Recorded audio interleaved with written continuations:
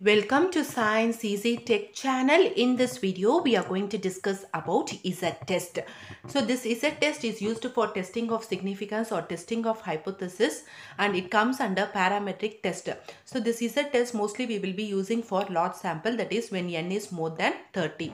So this Z-test comes under unit 7 in the subject nursing research and statistics for Bsc Nursing students. This video is also useful for post-basic Bsc Nursing students and students who are studying Msc Nursing. Before moving on to the topic, if you are new to Science Easy Tech channel, just take a moment to subscribe our channel and also to press the notification bell icon in order to get connected with our latest updates. Let's move on to the topic.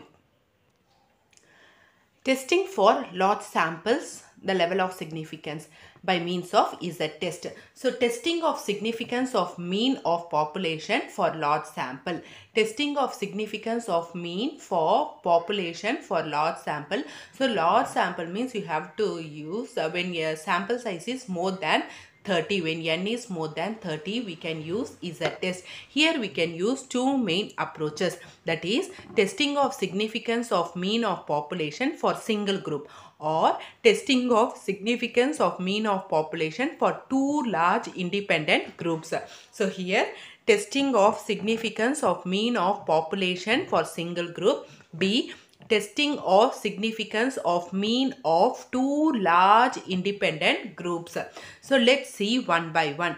Testing of significance of mean of population for single group. So first one is what? Testing of significance of mean of population for only one group where standard deviation is known. I told it is a test, you are applying it for large sample. So when you are applying it for large sample, what is the sample size? Yes, the sample size is more than 30. So first, when you are testing the hypothesis, the first step is you have to formulate a null hypothesis and alternate hypothesis. So H naught, repeatedly I am telling in many videos, what is H naught? H naught is nothing but null hypothesis. Here mu is equal to mu naught. Mu is equal to mu naught. Mu means test mean of population. Mu naught, specified value based on large population. Mu is test mean of population. Mu naught, specified value based on large population. Okay, specified value based on large population, mean value based on large population.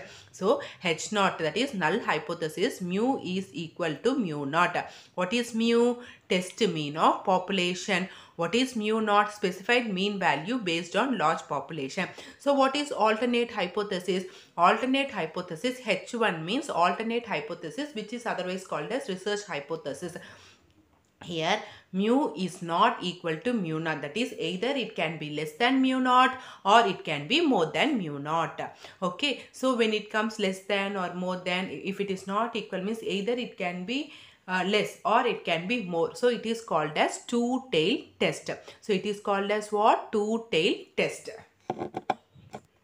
So here for large sample, n is more than 30, the test statistic Z is equal to x bar minus mu naught into square root of n divided by standard deviation. So here you know the standard deviation. So what ma? Z is equal to x bar minus mu naught into square root of n divided by standard deviation sigma. Okay. X bar minus mu naught into square root of n divided by standard deviation. X bar is equal to sample mean, n is equal to sample size, sigma is equal to population standard deviation.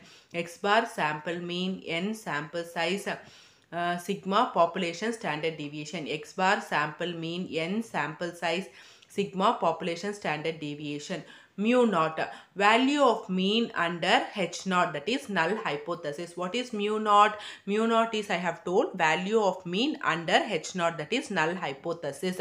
Okay, so n is sample size, Sigma means population standard deviation, X bar means sample mean. So under H naught, Z follows normal distribution.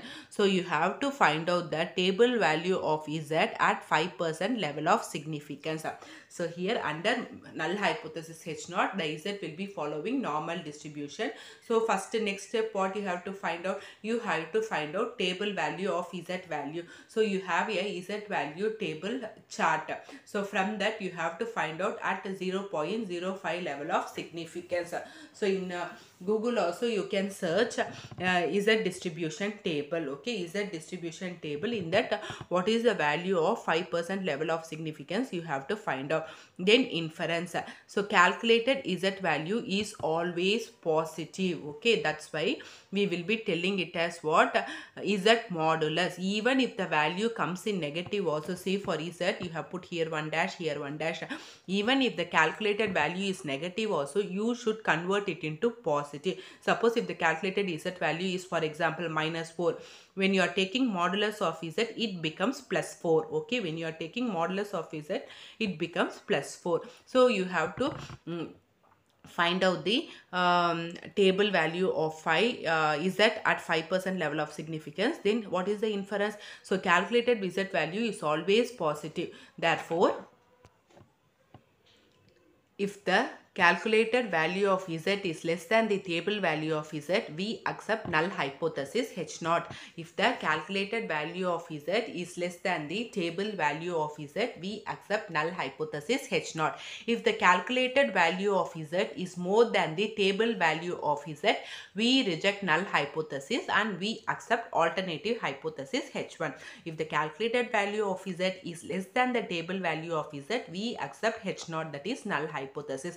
If the calculated value of Z is more than the table value of Z, we will be rejecting null hypothesis H naught, and what we will be accepting? We will be accepting alternative hypothesis, that is H1. So till now we have seen for single group testing of significance. So next, test for significance of difference of mean of two large independent groups when standard deviation is known. So testing for significance difference of mean of two large independent groups when standard deviation is known. Here H naught is equal to mean of two groups is same or not. You are going to find out whether the mean of same group, so mean of two groups, here we have two independent groups which is same or not, you are going to find out. So first step, what you have to do? You have to formulate the null hypothesis. What is null hypothesis? H naught H naught is what? Mu naught is equal to mu1. They are telling both are equal. Whereas in alternative hypothesis H1, they are telling mu naught is not equal to mu1. So it comes under, if it is not equal means either it can be less or it can be more, as I have told earlier. So this is coming under what? Two-tailed test. Next here, test statistics Z is equal to x1 bar minus x2 bar divided by square root of standard deviation, that is sigma 1 square divided by n1 plus sigma 2 square divided by n2. Sorry ma, it is not n square, it is n2. Okay, so what is it? Z is equal to x1 bar minus x2 bar divided by square root of sigma 1 square divided by n1 plus sigma 2 square divided by n2. Okay, it's n2.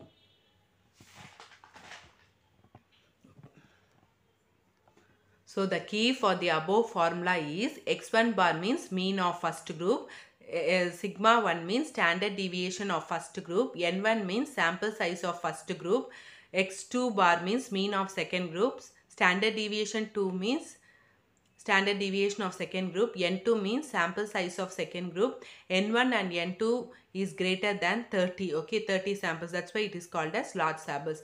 Under H naught, Z follows what distribution? Normal distribution. So the table value of Z is 1.96 at 5% level of significance, which is constant, 1.96 at 5% level of significance for two-tailed test, okay. Under H naught, Z follows normal distribution. So the table value of Z is 1.96 at 5% level of significance for two-tailed test. Inference. If the calculated value of Z is greater than the table value 1.96, we reject null hypothesis. If the calculated value of modulus of Z, why you are putting this modulus of Z? So this is modulus of Z, because even if the Z value is negative also, as I have told earlier, Z value is always positive. So suppose if it comes in minus 2.96, you have to convert into plus 2.96 by taking this modulus. So if the calculated value of Z bar is less than the table value 1.96, table value of Z which is 1.96, we accept null hypothesis. If the calculated value of a modulus of Z is greater than the table value 1.96, we reject null hypothesis. As usual, you have to write the inference. Okay, so this is the test will be coming under 5 marks. Okay, so whatever the content I have given is more than enough for 5 marks question. So if you like my video, please give a thumbs up, share and subscribe to Science Easy Tech channel. My previous videos link I have given in suggested end card, iCard as well as in description box. You can watch our channel playlist for more nursing related videos and research and statistics related videos, as well as we have posted many question paper related videos also. If you have any of your relatives studying intermediate first year or second year, as well as plus 1 plus 2, you can watch our channel playlist for science related subjects also. Thank you friends, keep supporting to Science Easy Tech channel.